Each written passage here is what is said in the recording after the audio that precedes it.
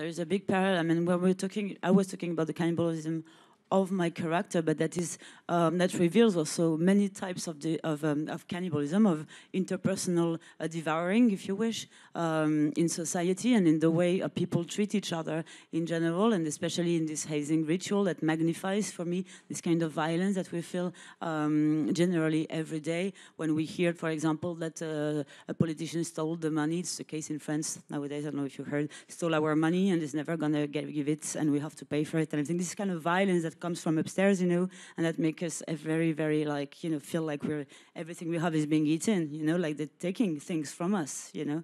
And so I think that, of course, this metaphorical aspect and political aspect exists very strongly in my movie. And it exists also at the level of love, of a too much of love, of a love that is also devouring and where we consume each other. There are many, many different ways that I try to tackle the subject of cannibalism.